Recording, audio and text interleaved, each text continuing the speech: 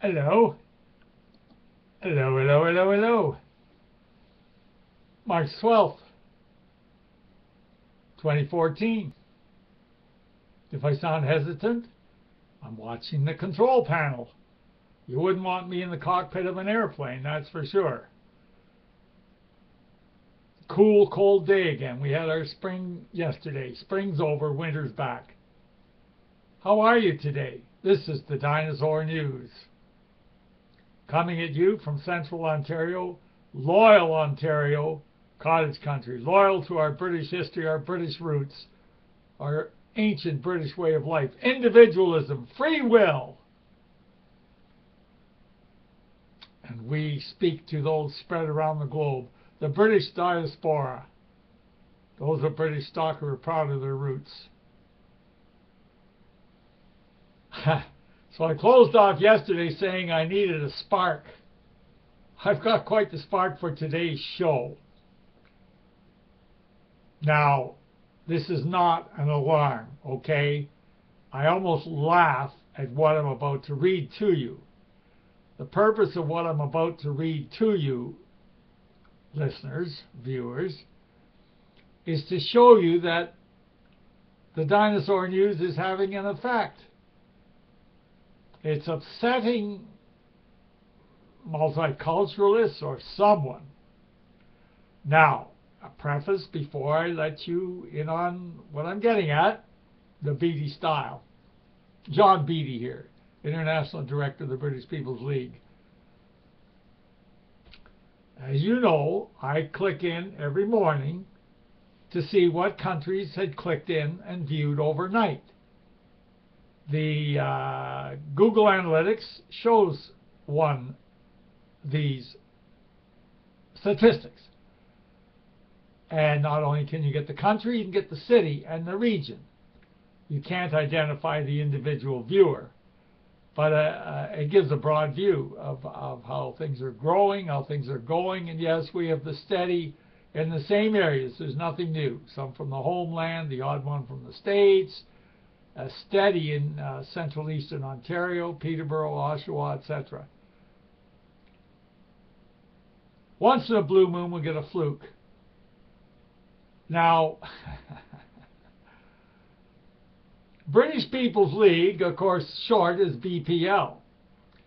Now, when the YouTube is completed, before it's distributed, the author, publisher gets the opportunity to click in keywords to increase your viewership. So I found out months ago when I clicked in BPL as a way of spreading the word, suddenly front page in a Hindu India newspaper. BPL is also initials used by the Bangladesh Premier League in football. Isn't that marvelous? So in that regard, sometimes when we put in BPL, the odd fluke viewer thinking it's the Football League clicks in from various areas in Africa or East Asia, whatever. Just once in a while, a fluke. This morning, I noticed in the analytics, a hit from Nigeria was overnight. Okay, so a hit, fluke hit from Nigeria. About 11:45 a.m. this morning, March the 12th, on my personal email, not my political email, but my personal email, came this ridiculous statement. And believe me, I consider it ridiculous. So I don't want you viewers to do anything or take any moves because you're concerned. I doubt that you could see, it's just, well, maybe you can see a fair bit. It's something to the effect of someone very close to you, Beattie, wants you dead by all something or other. I'll read it all to you in a minute.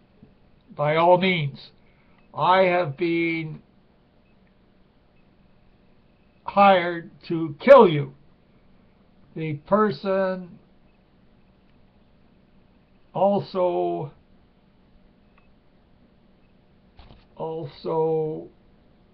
came to us with information that he wanted you dead, and he gave us he has provided us with your details on how to kill you. Now, do you want to live or die? Signed, Mohammed. Now notice it's to undisclosed recipients at the top, although to John Beattie at my personal email address. Now, they have an address, the sender of this death threat, but I suggest to anyone seeing it, do not fall for the trap. Don't even bother clicking into that email, because it could be a virus. Who knows what it is? Okay, so how is that for a spark? I asked for a spark and I got one. What I ascertain is that opposition multi-cults realize fully the potential of the Dinosaur News videos brought to you 5 days a week. The multi-cult realizes, whoever they are, the mixed bag, whatever, or maybe someone directing them, that everything John Beattie has said optimistically about eventually getting funds for the British People's League, that we can carry out our van plans, that we will grow quickly, astronomically, just as a rocket ready to take off. The opposition knows this, and therefore this childish threat. No, I have no intentions of going to the police with the matter. Some police are friendly, some aren't. Who cares? But once terrible Tommy says, when you let them into your house, you know, they're friendly, but they got a job to do. So they look at every picture on my walls and find out. They want to know more about you or your operation when you stand up for white people than anything else. So please don't take it any further. But I just wanted to show you that we're getting somewhere. You don't get this kind of crap unless you're moving forward, moving ahead. And I repeat, the multi-cults know, the invaders know, absolutely for sure, that if Beattie had the funds, the British People's League will skyrocket. And it will happen. It will come. And we're ready. We have our house of brick ready. And our chimney is fully aflame. When the big bad wolf continues to stick his head down our chimney, he's going to be in for an awful big shock. Also, in this regard, I truly believe that the multi-cult are very worried about the genius plan of this American fellow, Kyle Hunt, not so much maybe about Mr. Hunt, but about his idea that is now going to see reality in a few days. The white man's march, the white man's protest, the white man's pride day, the white day, coming up March 15th, this very Saturday. And in a moment I'm going to refer you to the New York Village Voice, March 12th. So click in. You just have to Google the White Man March and you'll see the Village Voice. An incredible article, a fair article, about the planning across the globe for the sparks of white awakening, of white pride, white man taking a stand.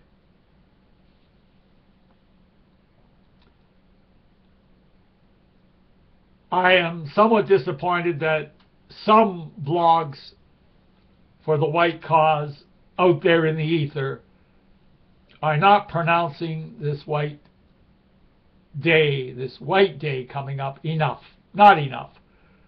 The idea behind this is fantastic, and I'm talking with gray hair here, tried every approach under the sun to get our people to take pride and to get organized and whatever.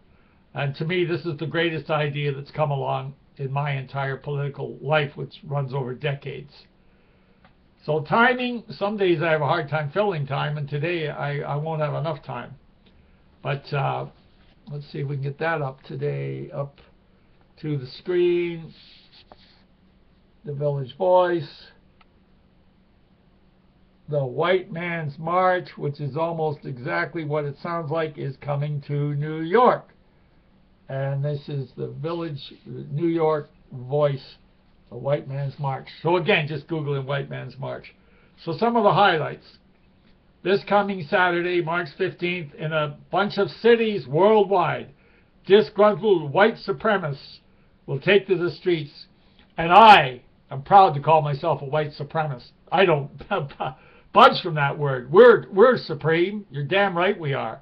We fell asleep, but now we're awake, so watch out. We'll take to the streets bearing banners that read, "Diversity equal white genocide," in very big red letters. The White Man March aims to be a large display of coordinated pro-white activity. Time to coordinate to coincide with St. Patrick's Day, and meant to express these white folks' displeasure with how white countries are being overrun with, multi-cults and such. There's only one hitch. The organizer of the White Man March is Kyle Hunt, a 30-year-old guy who hails from a very small town in Massachusetts near Cape Cod. Hunt understands that in the United States, white nationalists don't really have the numbers to pull off an impressive march. Past white supremacist protests have ended up, in his words, looking like a circus. John here speaking, how true, how true. He's also fearful that the police or anti-fascist protesters might show up to disrupt the WMM festivities. And I'll just interject here. I have been very successful over the years at flash situations, flash demonstrations. Back in the early 70s, the earliest of 70s. They were going to try Woodstock in Western Ontario, but yours truly with a few people showed up at a meeting where farmers were. And we got up and raved in a hurry before, authorities could be called or anything else. It was a public meeting.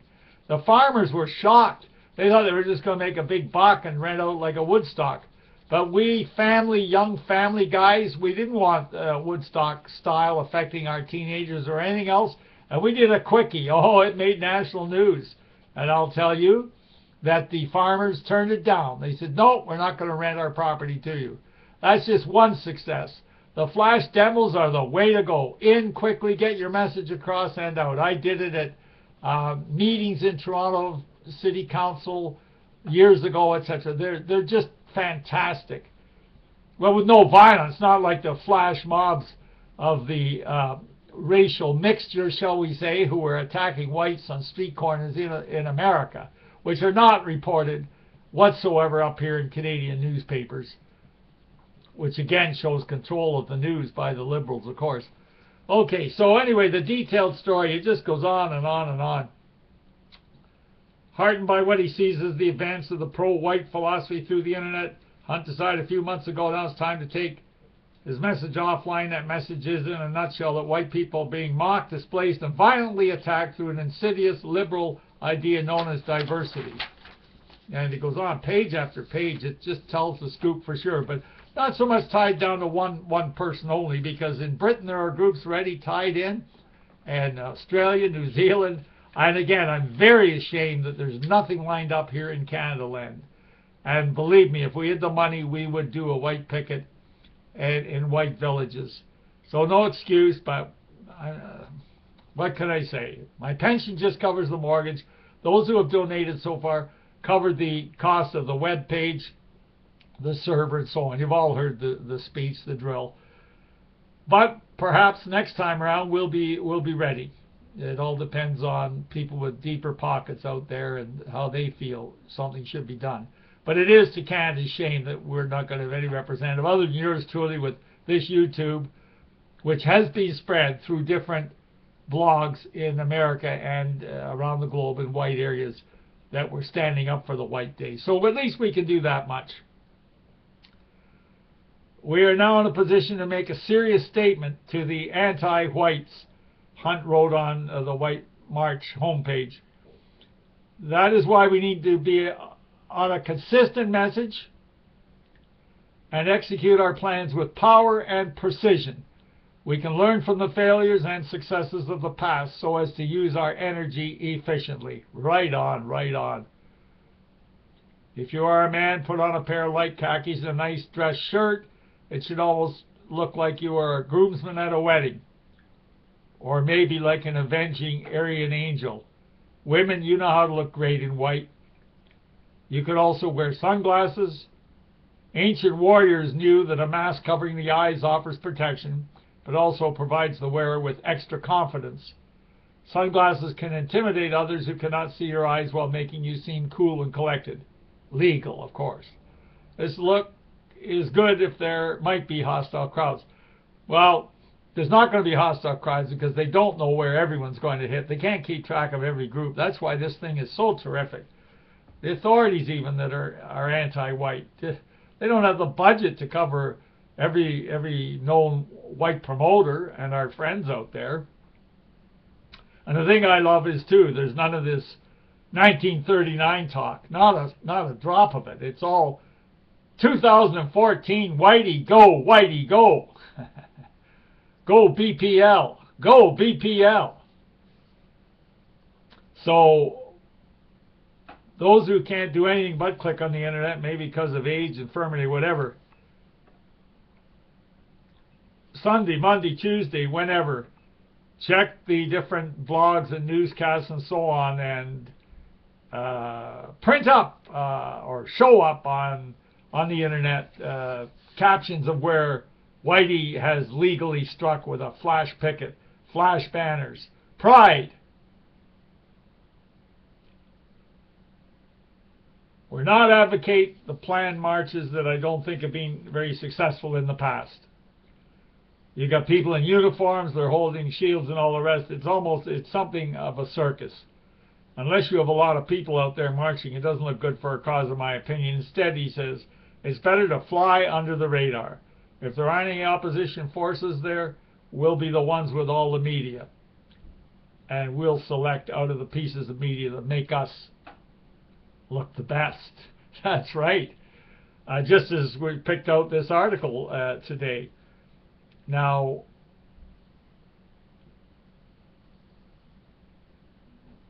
there's different white promoters. Horace the Avenger, he's calls the White Rabbit. The White Rabbit is known to a lot of white people. So do click in. It's I don't want to sound hysterical. This is the way to go, and I am praying, yes, praying that it's successful. And as he says there, can pick and choose which photos display it the best to give pride in you out there, especially you out there who's, because of economic reason, you're stuck in a small living spot, and you need us to inspire you, just as we need your few dollars, whether it's $5 or $10 every now and then, because it all helps keep us going, keeps the operation going. And then when the big one comes, as I said yesterday, I'll sure let you know. Okay, so we have plenty of spark today. Maybe we'll finish the article tomorrow. Who knows? So here we are, March the 12th, getting ready to sign off. We're going to make it, folks.